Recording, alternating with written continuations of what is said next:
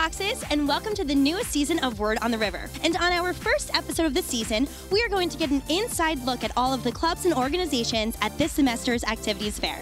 Here at Marist, there are over 80 clubs and organizations that you can take part in. Let's talk to some of the club leaders to see what their organizations are all about. I'm the Vice President of PRSSA, and pretty much what we are is a pre-professional student-run organization that will give you the skills you need to enter the PR workforce after graduation. I'm a part of the MSA. I'm part of MSA as well. We started a club to represent the Muslim community at school, and it's a place where we hang out as friends and also invite people to learn about our religion and our culture.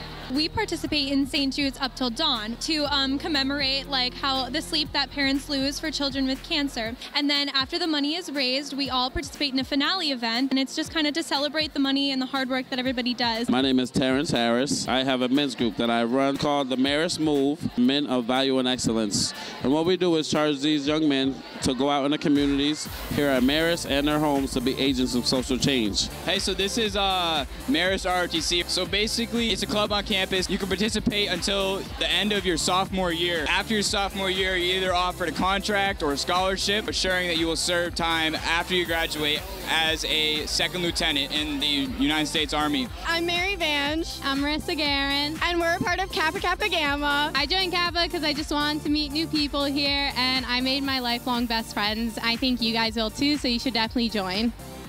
Thanks for tuning in to this week's episode of Word on the River. We hope you enjoyed getting to know some of our incredible clubs here at Marist. What clubs did you decide to join at the Activities Fair?